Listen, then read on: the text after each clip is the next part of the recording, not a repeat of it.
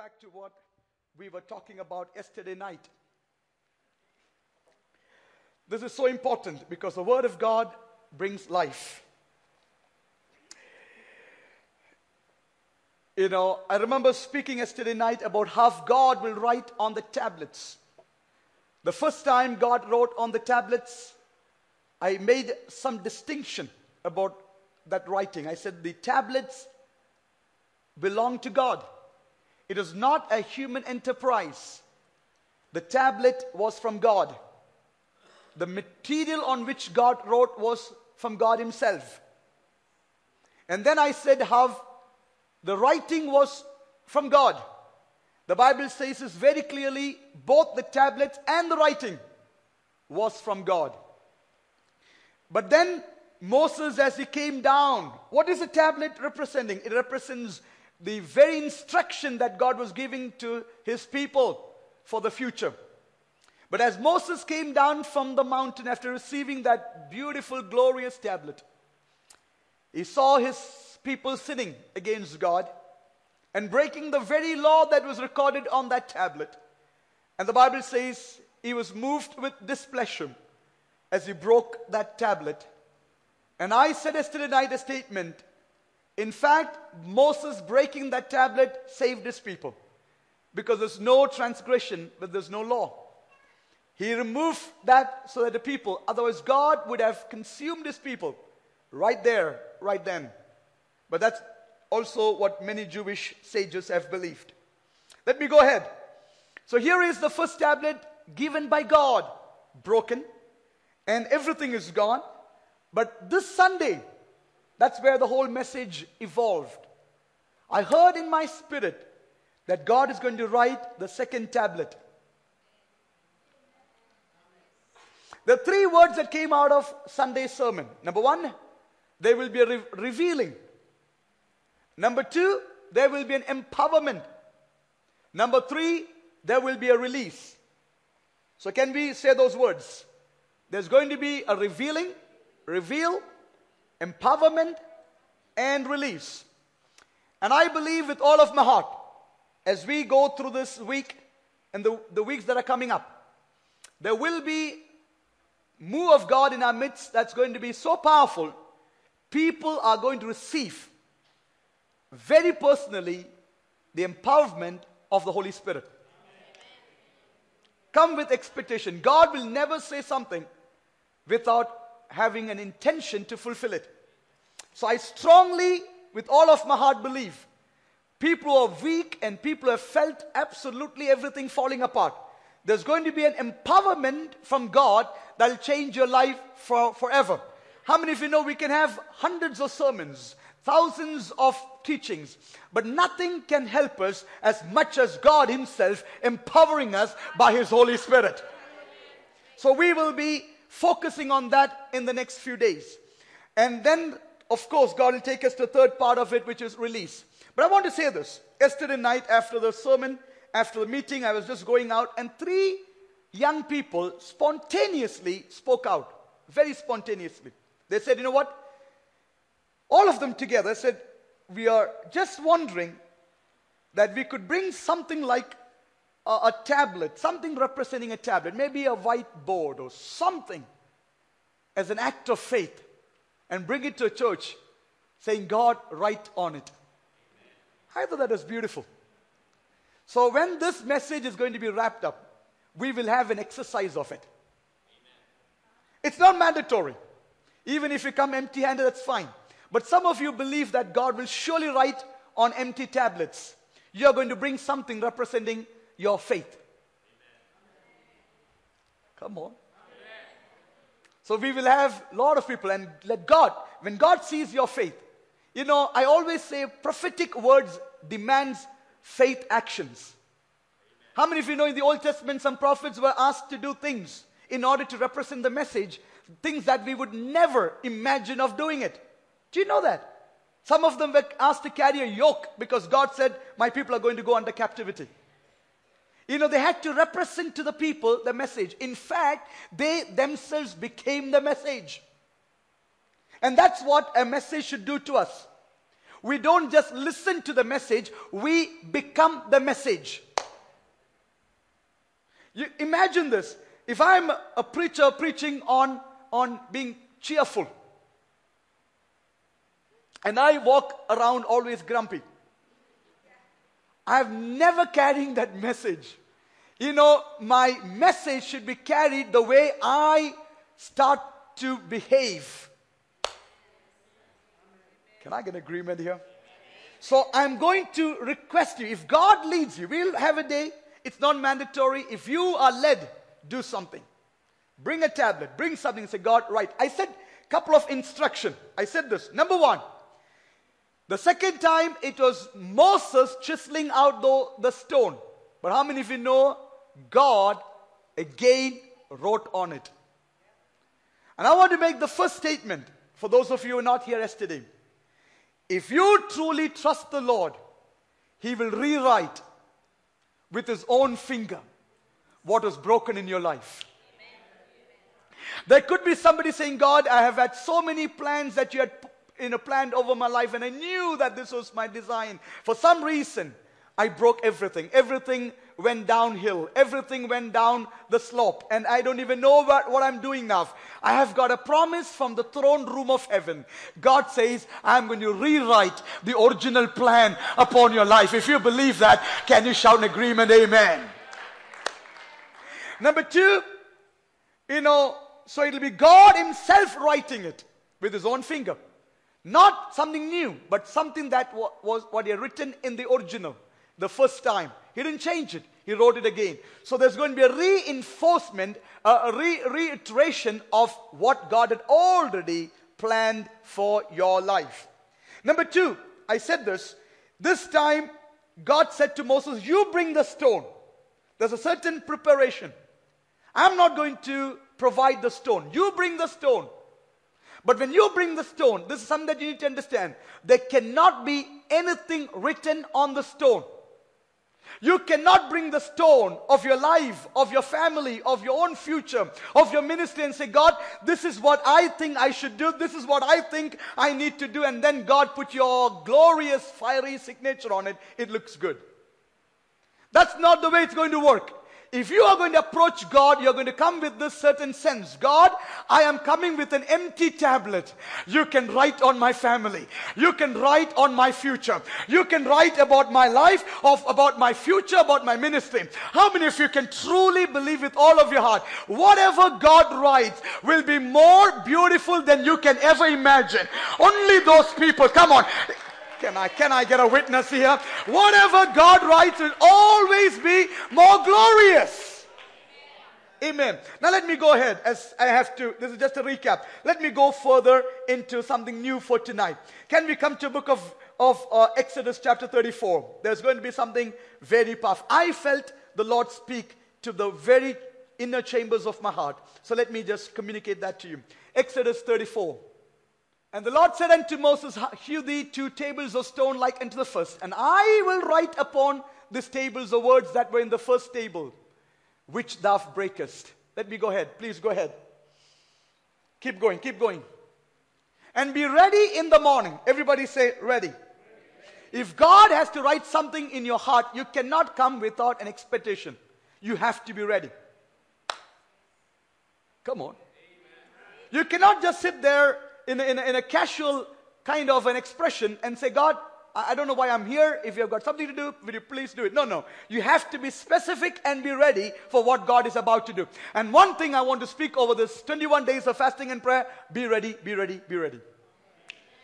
Because God is about to do something. God is about to write something. Let me go ahead. And so be ready in the morning and go ahead, please. And come unto Mount Sinai and present thyself there to me in the top of the mount. Let me go ahead.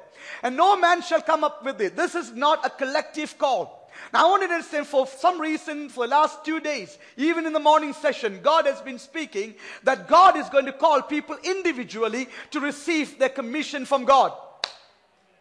You cannot hide within the context of everybody coming together, getting excited. That's not where God is calling you. God is calling you individually to receive a mandate from God. You cannot rely on somebody else's anointing or experience when you face a mighty giant like Goliath in the future. You need to stand firm and say, God is my God. He has spoken to me. How many of you know when David stood before Goliath, he didn't have anything else to rely upon. He looked at Goliath, the mighty giant, and said, I know my God is able. Because the last time he delivered me from the mouth of a bear and of a lion. You need your personal testimony when you face the giants of your life. And this fasting and prayer, you're not going to say, my wife's God, or my uncle's God, or my father's God, or Zion Church God. You're going to say, my God, He's a speaking God, and He spoke to my life. Come on. Can I get a witness somewhere here? How many of you are happy to say, He's my God? How many of you can say, He's a speaking God? My God spoke unto me. Let me tell you, it will not be in the sense of a general approach. It will be the specificity of you coming to God and receiving a word for your life. On the tablets of your life, a word from God. Oh, come on. Whew, hallelujah. I was saying, I'm using this terminology quite often. Don't get offended, please. I said recently while in preaching in some of the youth conferences in the United States, I was so prompted to say this, and I said this. I said, when I see some of our young people, they look to me like spiritual zombies. Have you seen zombies? They don't, it's like, it's a frightening sight. They don't even know, there's no direction. There's a sense of nothing inside. Let me tell you, we don't have spiritual zombies in our church. We have people on whom God has given His verdict, He's given His mandate, given His message. Come on, you're not a spiritual zombie. You are a chosen vessel of God, filled with the power of God. If you believe that, shout an agreement, amen. Every vessel has to be filled. Oh, come on. This is a cry of God's heart this time. Let me go ahead. As He came to a mountain, we thought in a sense of separation from everything. This is an individual call. Let me go ahead. The next verse. He carried this. How many of you know to carry those stones? Somebody said it would be at least 100 pounds of weight. Carrying the stone and walking to the mountain. He doesn't even know what's going to happen. But he knows God is faithful. Let me tell you, this 21 days of fasting doesn't make sense to everybody. Think about it. This is the warmest month of our calendar. It is a very good time for people to travel. Think about it. You know, you get 5 or 6 months of winter and then you get the summer. The churches that don't even have Sunday service, they cancel it. But we have some strange people. They decided to come not just on a Sunday, but every day. You know, honestly, I used to miss India, especially my preaching in India, but after this summer, I don't feel I miss India anymore. It's so hot here. I've got 2 or 3 fans. You know what? Doesn't make sense. It doesn't make sense to the people around in the city. It will not even make sense to many pastors what you're doing in this place. Morning and evening, what are you doing? Coming every day. You could have been in some good place like Florida. No, Florida is very hot. Some other place where you could have migrated into a place of comfort. But instead of that, you're coming here. But let me make this statement, and I want somebody to rejoice.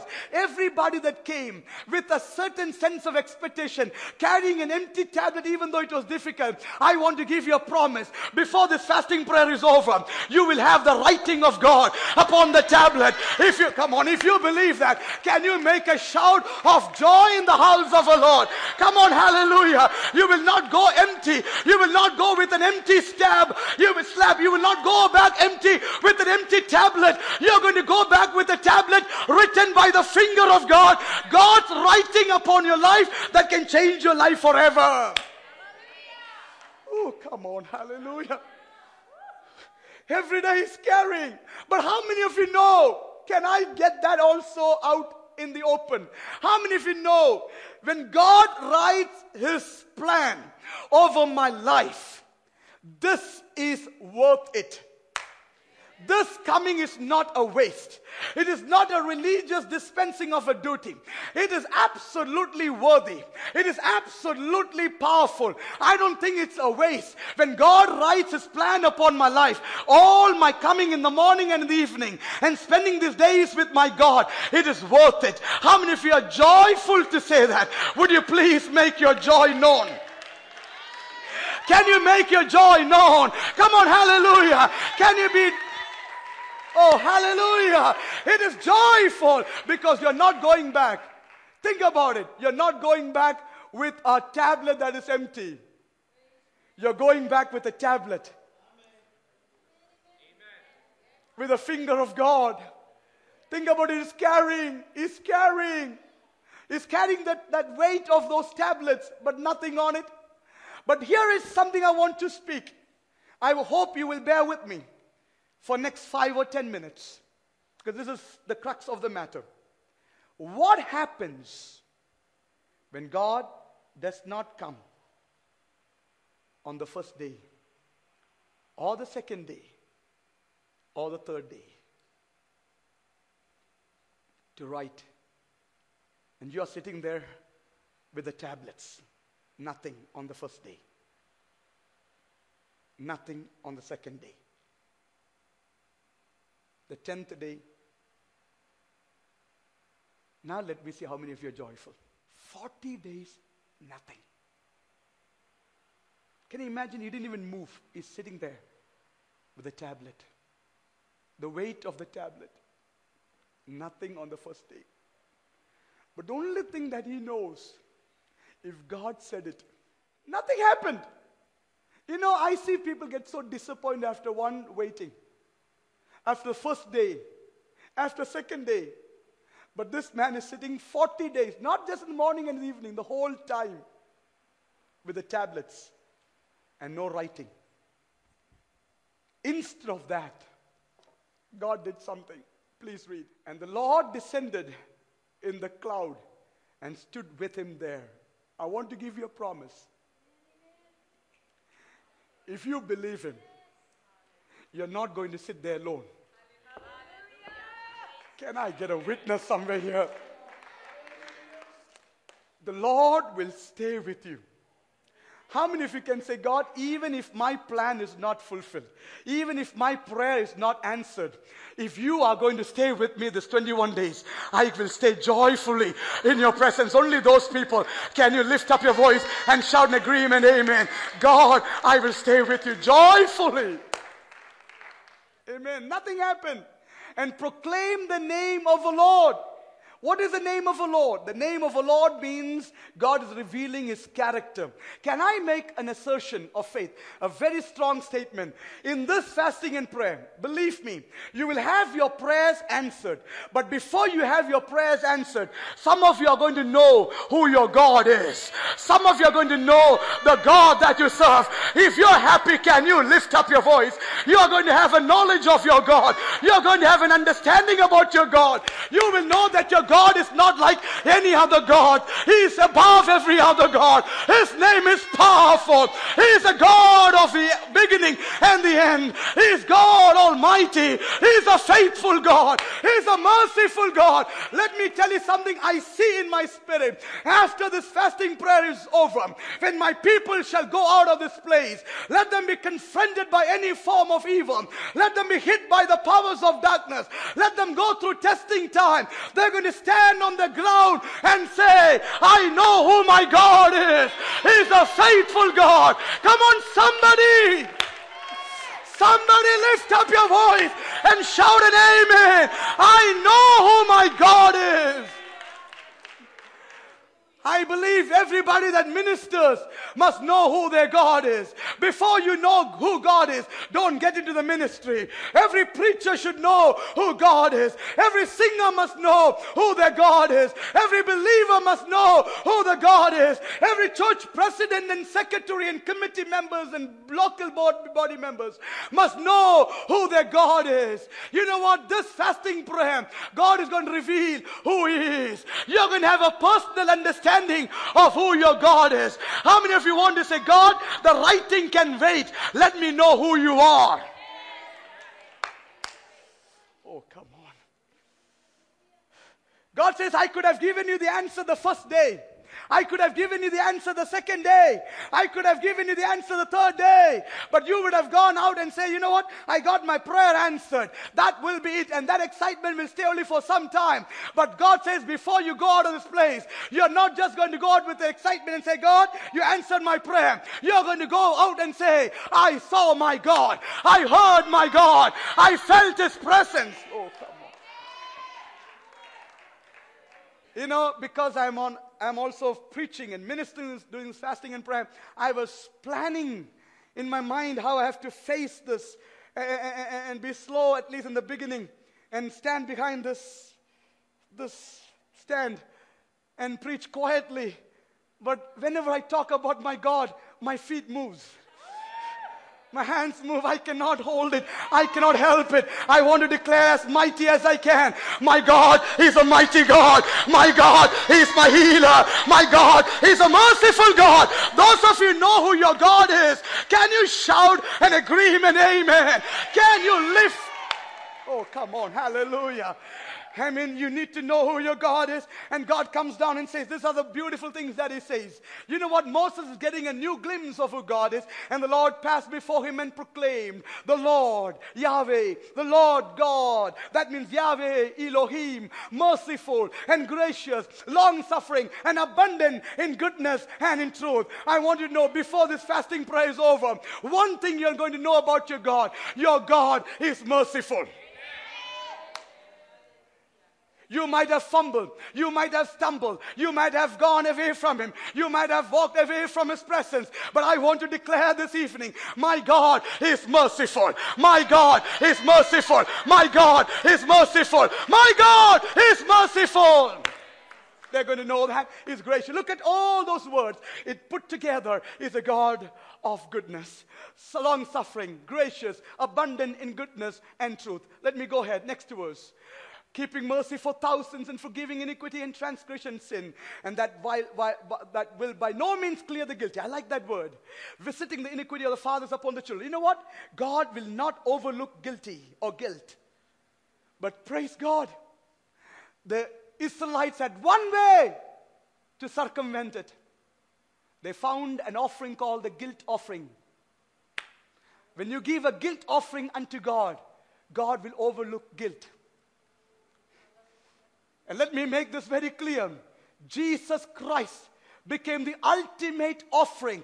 And this evening I can say even the guilty can come into the presence of God through the blood of Jesus Christ. Even if you're guilty, come on somebody, if you truly believe that, can you shout an agreement? Amen. Even if you're guilty, even if your conscience says you're guilty, you're guilty, you're guilty, you're guilty, you don't have to run away from God. Jesus paid the price. He took every form of punishment for your sins upon the cross. And this evening, because of Jesus Christ, God can deal even with the guilty. And let me tell you, my God is a merciful God. Let me read verse number 8, please. This is the most beautiful thing. I love this. I love this. Here is a man holding up the tablets. One day, second day, nothing. It's so heavy. All by himself. You know, his fasting was a fasting without even drinking water. His body might be giving away. But God said He will write on the tablets. He's waiting. And nothing happens. God reveals who He is. I believe for a moment, Moses forgot about the tablets. He bowed down and worshipped Him. And I want to make a declaration. Some of you came into this meeting expecting an answer. Before you get your answer, you will go out as a worshiper. Can I get a witness here? What is it trying to say? God, even if you don't give me an answer, till I get my answer, I'm going to worship you. I love worshiping Him. I delight in worshiping Him. I'm going to lift up my voice and say, praise the Lord, praise the Lord, praise the Lord. Even before my answer is through, I will delight in worshiping God. Here is adoration going before supplication. Come on, hallelujah. His worship to God is going before his prayer. And let me make this very clear. How many of you want to say, God, let your writing come the day you have chosen.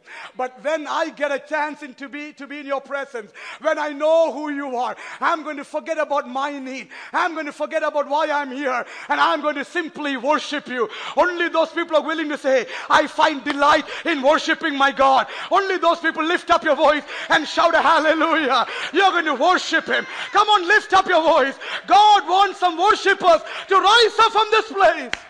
Oh. Can I say this? This is powerful. God says, before you get your healing, you're going to worship the healer.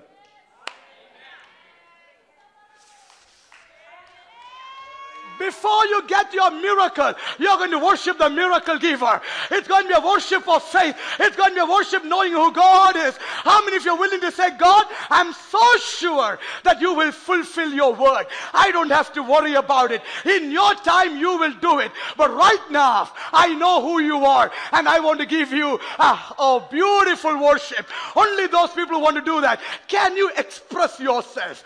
Can you give a Lord a worship? You didn't receive your miracle. You didn't receive your healing, but you don't want to hold back your worship to God. Come on. Oh, can I'm sorry. I don't know what else to do. I'm so excited. I want to fall on this place and say, you are good. Can I get somebody whom I can include in my club? The club of the insane. They have not received their miracle, but they know who their God is. Come on, hallelujah. They have not got their healing, but they know who their God is. They have not got their restoration, but they know who their God is. Can somebody who knows their God is give a Lord a mighty worship? I don't care when my miracle will come, but I know who my God is. He's worthy of my worship. He's a good God. He's a mighty God. He's a living God. He's a merciful God. And I want to give Him worship. Ooh. Can I get somebody to join? You know what? If you see me getting excited, bear with me. You know why? When the moment Moses heard the word merciful, he understood something that others wouldn't understand. He understood if God reveals Himself as merciful, that means I have hope for my people. They're not going to die. They're not going to be destroyed. God has revealed Himself merciful. Let me ask you, forget about what is about to write. He will do it according to what He said. But how many of you can say, it is His mercy that I'm here tonight? It is His... Come on, how many of you can testify? I'm worshiping, I'm singing, I'm lifting up my hands, I'm praising God because I know He's a merciful God. Only those people who have experienced the mercy of God will you shout at the top of your voice a worship unto God. He's a merciful God. Come on, somebody lift up your voice. I don't know about tomorrow. I don't know when my miracle will come. But I know my family is here today. My children are alive today. I am alive today because God is merciful. Oh, come on, somebody. Somebody lift up your voice. You're not going to just say, God, I didn't get my writing as yet. I didn't get my writing as yet. I'm not disappointed as yet, Lord, because I saw you. I heard you. I know who you are. Even when my miracle will wait, I'm going to give you a worship. Only those people. Come on, somebody. Release it right now. Somebody just release it right now. Don't hold it back anymore. It was not just a silent worship. He fell on his face. He went on his knees and worshiped the Lord. Somebody give a Lord an expressive worship. Somebody give a Lord a profound worship. Come on, hallelujah. I'm worshiping you. Oh, this is powerful. God says, before I write on your life, I want to see worship in your life. Before I write on your family, I want to see you as a worshiper. Before I write on your children's life, I want to see you as a worshiper. Can somebody join with Moses and give the Lord an expressive? Those who worship me must worship me with everything. With their heart, with their mind, and with their full strength. Can you give the Lord an expressive worship for who He is? Come on, hallelujah. He's a good God. He's a merciful God. He's a God of goodness. Hallelujah. Those of you standing, don't sit. We're about to stop. Close the session. But I want to declare this fasting and prayer, God is not going to raise up some people who say name it and claim it. Just say it and it's there. Of course, we will have a lot of naming and claiming by faith. But let me say, that's not the end of it. Even if you have to wait for a day, if nothing happens on the next day, if nothing happens on the third day, let God take His time to write. But in the meantime, I want to worship Him. I want to give Him worship. Can I get somebody? Can somebody declare this? Lord, you deserve my worship for all that you have done already in my life. Come on, hallelujah. You deserve my worship, Lord. Now listen.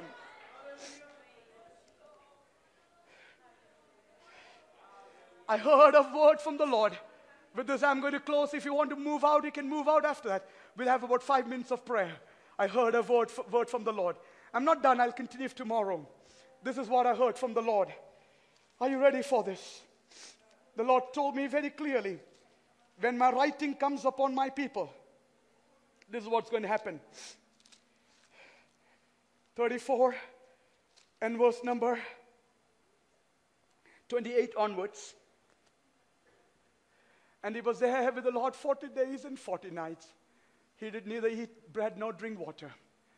And wrote upon the tables the words of the covenant, the 10 commandments. God Himself wrote. We spoke about it yesterday night. Next word. And it came to pass when Moses came down from Mount Sinai with the 2 tables of testimony in Moses' hand, when he came down from the mount, that Moses didn't even know it, that the skin of his face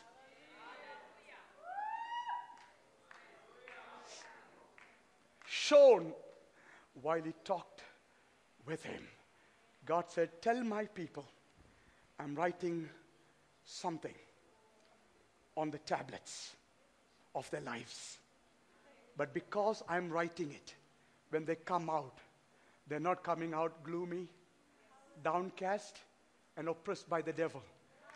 They're coming out with my glory. With my glory.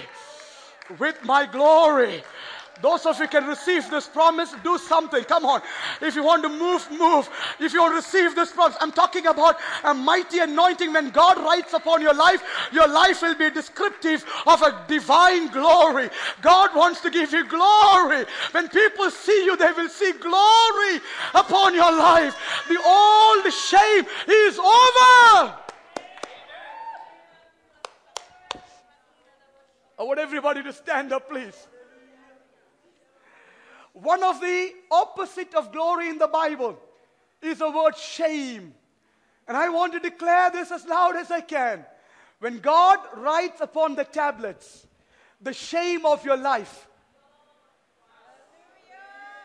of your family, will be gone, and you will walk with glory upon your life. If you believe that, can you put your hands together? Give the Lord a shout of praise in the house of the Lord. You will walk with the glory of the Lord. Oh, hallelujah. Oh, hallelujah. Hallelujah. Thank you, Jesus. Thank you, Holy Spirit of God. I want to speak this as a prophetic word.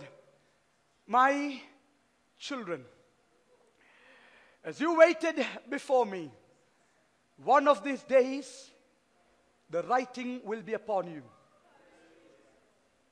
With my own finger, I will write the words about your future, about your family. And God says, until then, I'm going to reveal to you who I am. And you will worship me because of who I am. I am merciful. I'm a glorious God. I'm a gracious God. And God says, the time is coming when you walk out of my presence with a new writing on your life. God says, everybody that talks to you, everybody that comes to you, everybody that spends time with you, everybody whose hand you will shake, they will know beyond a shadow of doubt that the presence of God is upon you. You're not the old person. You're not the old family. You're carrying God's glory. Can I get a witness somewhere here? Somebody who believes what God is speaking. Somebody who can say a shout of amen even before it is done. Hallelujah to the Lamb of God.